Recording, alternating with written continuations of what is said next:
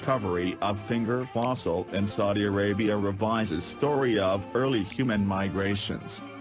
The oldest Homo sapiens fossil found outside of Africa or the Levant suggests that early human migrations were far more frequent and geographically widespread than previously thought.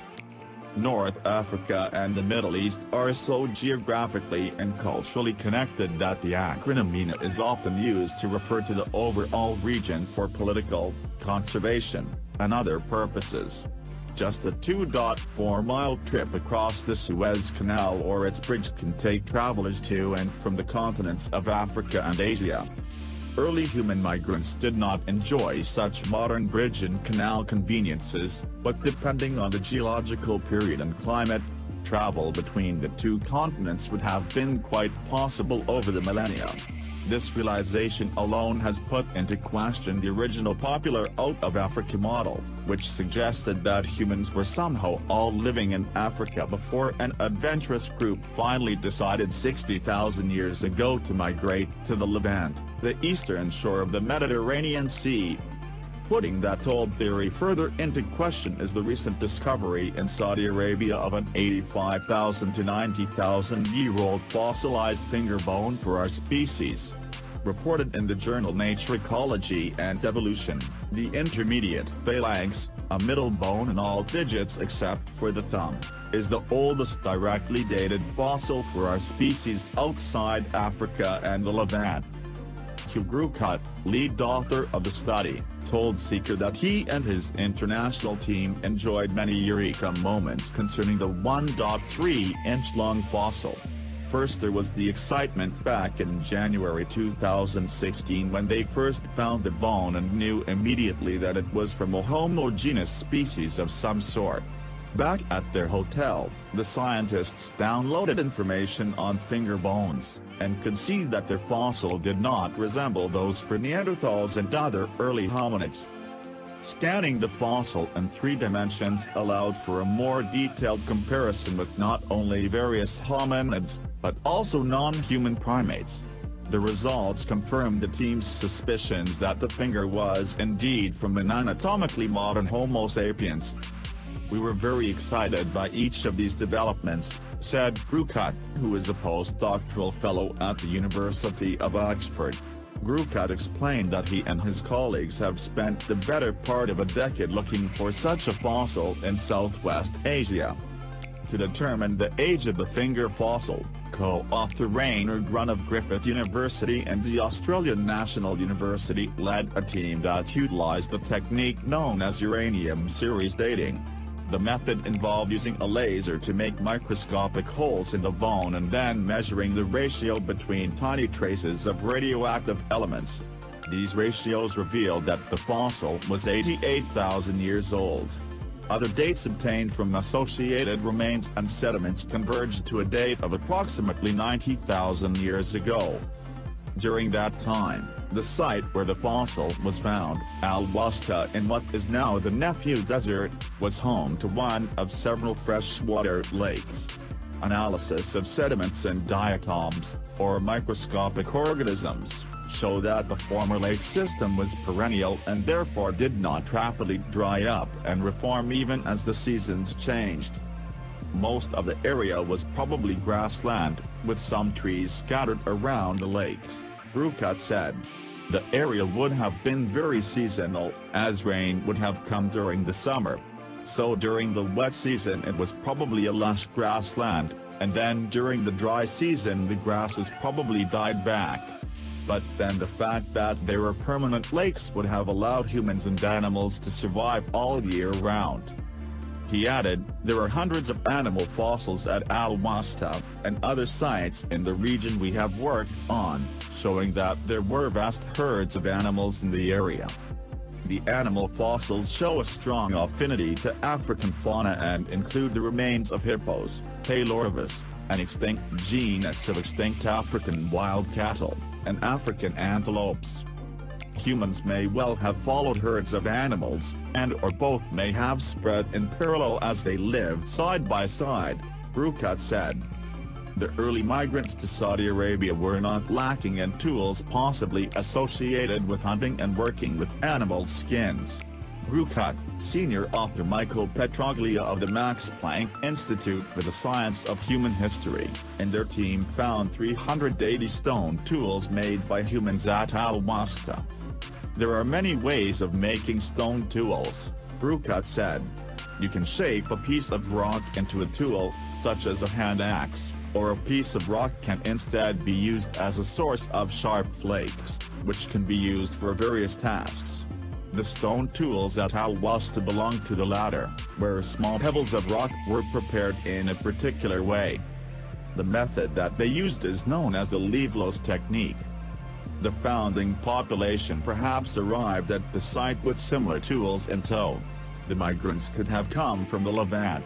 Al-Wasta is just 404 miles from coastal Israel, but the artifact assemblages from the two locations are not as similar as one would expect. If the migrants at the time originated in North Africa, they likely traveled across the Sinai Peninsula and either went north into the forested areas of the Levant or continued east and south into Arabia. It is also possible that migrants left or entered Africa near the southern end of the Red Sea over the narrow Bab el-Mandeb Strait, according to Donald Henry, a professor emeritus of anthropology from the University of Tulsa. Henry did not work on the new study, but is the author of an article commenting on the research. Henry told Seeker that Arabia and much of the Levant are extensions of Northeast Africa in biome, geology, and landscape, and that the continental distinctions are simply geographic conveniences as opposed to reality. The finger fossil provides evidence for just one population that lived in this overall region around 90,000 years ago.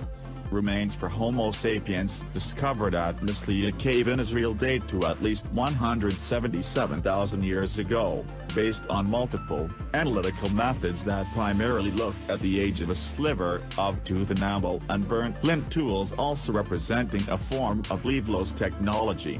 That discoveries were reported earlier this year in the journal Science. The migration to Israel represents the earliest known dispersal of modern humans from Africa. There is also evidence for a second dispersal phase that took place as early as 65,000 years ago.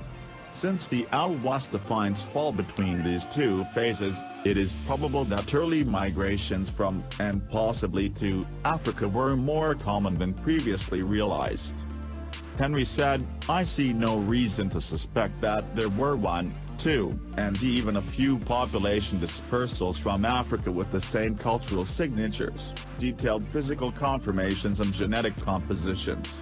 More likely, in my mind, there was a nearly continuous flow of Homo sapiens groups out of Africa and perhaps even back again, beginning as early as suggested by the Homo sapiens evidence from Morocco." That evidence, reported last year in the journal Nature, consists of fossils from the Moroccan cave Jebel Arhoud. The remains date to about 300,000 years ago and represent the oldest known fossils for our species. A skull found at a site called Flower Isbrid in South Africa dates to approximately 260,000 years ago and is also believed to be early Homo sapiens. I think the combined archaeological, fossil, and genetic evidence indicates that Homo sapiens originated across Africa, Grucut said. It is a model that Chris Stringer has called African multi-regionalism. Stringer is an anthropologist at the Natural History Museum in London. Multi-regionalism appears to extend beyond the African continent.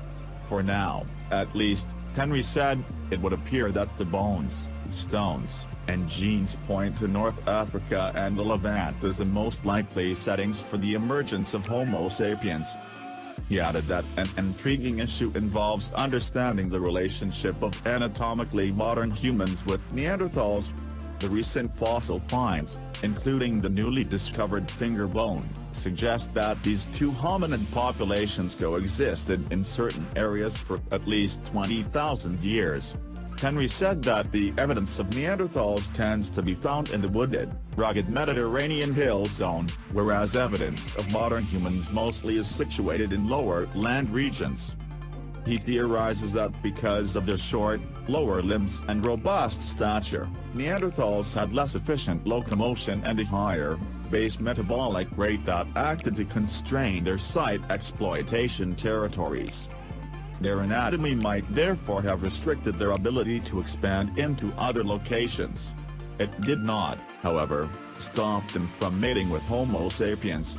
Because of interbreeding, people of European, Asian, and North African heritage today retain a small percentage of Neanderthal DNA. A greater puzzle is, what happened to the population represented by the Alwastifinger fossil? Many geneticists would say that they were a failed dispersal who died out, but I think that is quite unclear, Brukat said. Genetic interpretations are evolving very fast. To really resolve these issues, several disciplines, such as archaeology, paleontology, genetics, and paleo-environmental science, need to work together. Brukat and his team are continuing their research in Saudi Arabia, which involves close collaboration between not only the University of Oxford and the Max Planck Institute for the Science of Human History, but also the Saudi Commission for Tourism and National Heritage, the Saudi Geological Survey, and numerous colleagues from across the globe. We are also looking at many different time periods, Brukat said. We have evidence that humans repeatedly spread into Arabia during periods of improved climate, going back hundreds of thousands of years, so we are currently conducting various studies on this.